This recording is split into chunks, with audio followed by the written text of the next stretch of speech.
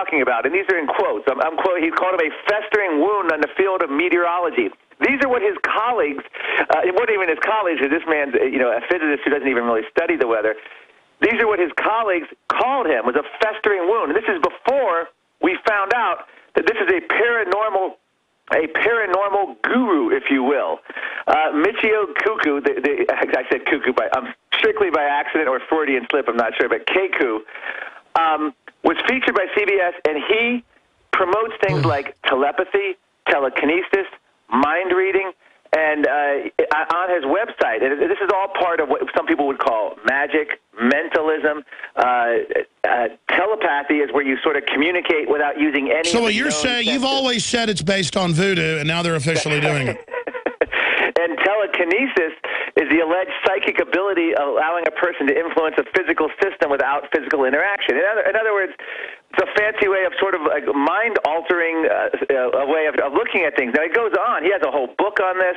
He's been featured. He actually went on and let Stephen Colbert make fun of him on the Daily Show, or whatever, not the Daily Show, but whatever Stephen Colbert's show is.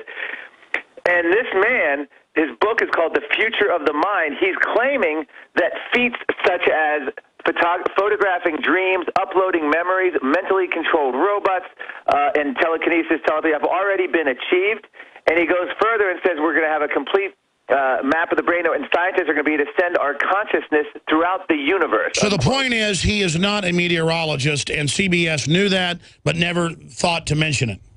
No. In fact, they couldn't pick a more extreme outlier, on the science of global warming. His comments were just, again, deemed as no effing clue by another meteorologist. And the fact that this is a man into, like, essentially mentalism. This is a guy who belongs on a Las Vegas stage performance, not someone who should be consulted as a weather expert. And this is interesting to see what CBS News does about this, because they won't feature any skeptical scientists. And if they do, if some skeptical scientist got a $200 fee 25 years ago by some fossil fuel industry, they'll say he's discredited and no one can talk to him. But someone else comes on and promotes telepathy and telekinesis, mind reading, and they're portrayed as the esteemed expert by CBS News. By the way, it's the same network where Scott Pelley has actually on record, the current CBS News anchor is on record when he was with 60 Minutes a few years back, 2007, I believe, saying that he would not interview any global warming skeptical scientists for the same reason he wouldn't interview anyone who is skeptical of the Holocaust. In other words, they're making direct comparisons of the Holocaust, and they will not interview them. So this is an amazing thing to see CBS promoting a mind-reading expert as a climate expert. Well, let me ask you this question. We know almost all the scientists, the 2,000 they claimed had signed on, unanimous, Al Gore said back in 2006. There's no carbon tax, no plan for that. It's unanimous. Congress, all scientists agree that man-made global warming is real and that we've got to do something.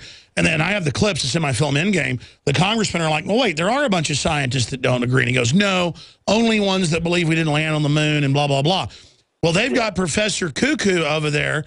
I mean, Mike, I'm sorry, but me too, I got that confused. It's like Obama, Osama. The point is, you've got Professor Aku or whatever his name is over there. If they've got all these thousands of scientists, which it turned out almost none of them had actually signed on, they had just been put on the list or been agreed to be sent UN material, so they were put on there fraudulently. That's a whole other controversy you've covered and Lord Monckton have covered in great detail. But if they've got all these great meteorologists and all these great planetologists, basically, who are ready to come on and say it's so real, why'd they have to get a goblin chaser?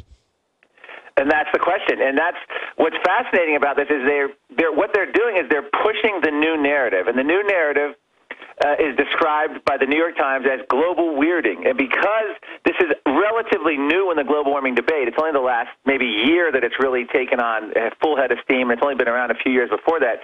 The idea is we used to talk about unprecedented temperature rise, allegedly. And they would talk about the global temperature. The Earth has a fever, to use Al Gore's phrase. When that failed, and we're going on 17-plus years, actually, Lord Monckton has a new analysis out. It's like 17 years, 5 months with no global warming, and it's actually been slight global cooling since 2002. Alex, it's so bad that every high school kid today has never experienced global warming in their lifetime. And you can go a step further now and say that every elementary school kid has only experienced a slight global cooling in their lifetime. So when you're faced with that as a PR disaster, you've got to change the narrative. So the new narrative is every weather event, be it record cold, snow, weather, is all part of global warming. And in order to push that, you've got to get Las Vegas show acts like Professor Keku and people who do mentalism and mind reading and all sorts of things like that, because you're not going to find the legitimate scientists coming around yet. You will get more legitimate scientists saying, global warming scientists saying things like, well, it's consistent with and other things. But, you know, in order to push the envelope, you got to reach beyond the known world, if you catch my drift here. Sure. Do you think, Professor... phenomena like CBS did. Do you think Professor Cuckoo, or what's his name again? Keku. No, I'm serious. I can't remember. Do you think Professor Keku would come on and talk about the Loch Ness Monster with me? You ought to have him on. He seems to like the media. He seems to be very good-humored. Again, he went on with Stephen Colbert. So maybe I should get you on with him for a debate. Hold on, stay there. When you need it the most, will your generator, power equipment, or vehicle be ready? Gas and diesel fuels go bad quickly when stored, and more than half of generator failures during disasters occur as a result of expired fuel. PRI Fuel Stabilizers keep your fuel fresh for when you need it most. Nuclear power stations, emergency service providers, and ships at sea rely on PRI Fuel Stabilizers, and you can too. Call 888-776-9373 or visit PRIproducts.com to find the dealer nearest you. It's time to kick some ash, because cigarettes have met their match. Smokers are switching to Vaporite e-liquid by LeSig, because when you kick ash, you kick tar and smelly smoke too. LeSig smokes the competition with real people customer service, a 7-day satisfaction guarantee, and same-day fast free shipping. Become a vapor today at LeSig.com, spelled LECIG.com. LeSig e-cigarettes. Kick some ash. The facts are in. The studies are legion. Sodium fluoride and other toxic members of the fluoride family are devastating the health and cognitive ability of the American people. So why are the social engineers adding it to the water? Simple. Dumb down the host population that the parasitic technocracy is feeding on. We may not have been able to get fluoride out of the water supply yet, but we can help to get it out of our bodies. I am extremely excited to announce the exclusive InfoWars Life Fluoride Shield formulation, fusing 6 of the best documented ingredients from around the world to help the body remove not just toxic fluoride residues from the body, but a whole host of toxic substances. Let's take a stand against the globalists by blocking their poisons with Fluoride Shield. I use Fluoride Shield every day. Secure your Fluoride Shield and other pioneering formulations at InfoWarsLife.com today. Let's start cleansing our bodies now and support the InfoWar at the same time. That's InfoWarsLife.com. From 1946 to 1989, during the period known as the Cold War, the enemies of freedom sent teams into their own citizens' homes in order to place listening devices and cameras. They tracked the movements and personal relationships of anyone they could in order to preserve the power of the state. 25 years later, you carry a tracking beacon with you and bug your own homes with your cell phone. History is repeating itself. Tear down this wall. Go to privacycase.com today and get a privacy case. Let's protect ourselves from this high-tech iron curtain that is trying to crush our right to privacy. The American-made privacy case uses military-grade shielding technology to stop these criminals and thieves in their tracks. Go to privacycase.com today and use coupon code GCN for 10% off. privacycase.com. Pienso que un sueño parecido no volverá más. Ladies and gentlemen, Alex Jones here, back live. Final segment with Mark Moreno, and then we're working out some technical stuff for video Skype to get the lead singer of Korn on to talk about all things New World Order, Obama, and more. But here's the bottom line. There are real environmental issues and real concerns I have, but giving total power over to the kleptocrats to run everything in the name of them being saviors of the earth and buying carbon credits from Al Gore and Obama is a fraud. And here's an article out of Breitbart today. It's actually from AFP, French news agency. Breitbart carried it. 1 in 4 Americans unaware that Earth circles the sun in a new study conducted by the National Science Foundation. And an average of 6.5 got it correctly. Just 74% of respondents knew that Earth revolved around the sun. And here's the problem. And I'm not trying to be mean. I'm not saying Republicans are super smart on average, but compared to Democrats, it's like a human compared to a rat or something. Or I guess rats are kind of smart. That's insulting to rats. Mark, in closing, the only way they can get away with this is total scientific ignorance. So now we know why they want to dumb people down. So what do you make of this 1 in 4 not knowing that the Earth circles the sun? They think it's the other way around. What do we do about this? What do you expect them to do now? Because they're not stopping. They're just going forward. Obama's announced he's going to do environmental takeover without Congress. What do we do? Well, yeah, and also Obama, the $1 billion slush fund they're starting today, they announced today. When you mentioned the education here in that poll you just cited, if you go into classrooms now and you talk to the psychiatrists and everything else, the anxiety among young people about eco-fairs and eco-doom, they know more about the fear of oceans overrunning their homes than they do about whether the Earth rotates around the sun or not. And this is the core of what's going on. They're being propagandized from a very young age with all the wrong things, be it through our Hollywood culture, through the textbooks on a lot of these politically scientific things, especially when it comes to global warming. And so now when they ask them other basic scientific questions, of course they're ignorant because their heads have no more room. They've crammed it with so much junk, particularly when it comes to global warming. Today, in fact, John Holdren, one of your favorites, Obama's science czar, came out and announced, quote, "Weather practically everywhere is being caused by climate change," unquote.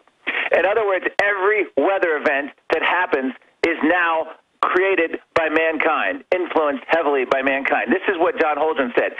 Interestingly enough, he was immediately, just like Professor Keku, the mystic on CBS News, was essentially slammed. He's being slammed by scientists now. Holdren claimed that global climate change is increasing droughts.